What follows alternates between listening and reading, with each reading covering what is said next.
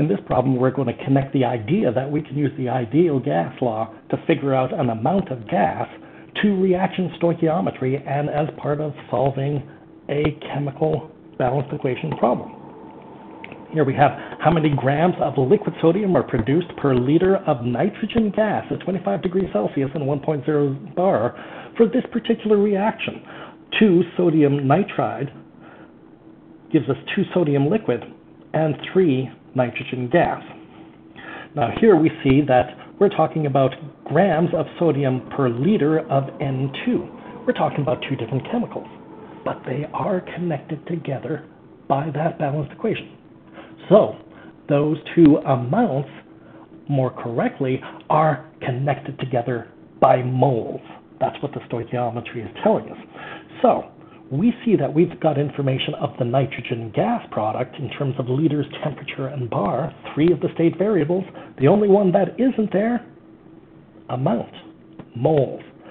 We're going to use the ideal gas law to figure out the number of moles of nitrogen and then use the stoichiometry of the reaction to connect that to the amount of sodium, and then we'll use the molar mass to figure out the actual final mass of sodium. So let's work on that. First things first, our temperature, 25 degrees Celsius. Well, that's got to be 298 Kelvin for our purposes. We're using the ideal gas law. We've got a pressure of 1.00 bar, or 1.0 bar, and the question is asking per liter, so let's choose a volume of 1 liter. And let's give it a third sig fig, so we are making our pressure our kind of least confident bit of information. When you get to pick, don't pick something that makes your problem worse in terms of giving you an answer. Pretty simple. So, based on that, of course, PV equals nRT, which means N equals PV over RT. That's going to be our 1.0 bar, 1.00 liter divided by 0.083145 liter bar per Kelvin per mole. I'm using a different unit here than in some other problems, but that's just to prove a point that you can. And 298 Kelvin. Again, not standard temperature and pressure, but close enough. We're talking about 1/24th of a liter. Don't be too surprised when we get something about 0.05 as an answer. That seems to be the ballpark.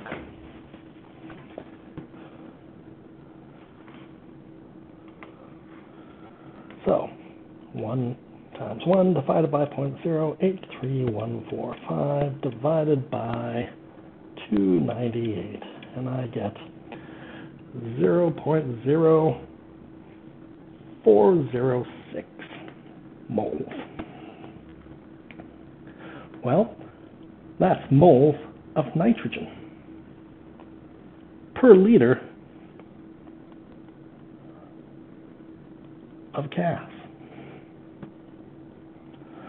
Now, the number of moles of sodium we see should be the number of moles of nitrogen, where we get our stoichiometric coefficients there. We make 2 sodium for every 3 nitrogen. We can really get rid of that kind of stuff. And really we find that the number of moles of sodium is 2/3 the number of moles of nitrogen. It's going to be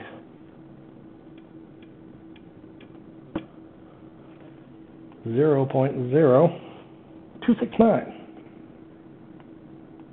moles. And now that we know that, we can say the mass of sodium equals the moles of sodium times the molar mass. That's going to be the 0.0269 moles. Our molar mass of sodium, let's say 23.98. I'll have to check that. Grams per mole. And so times 23.98. And it seems to be 0.64 grams. And I'm limiting it to 2 sig figs because of the 2 sig figs I had up here.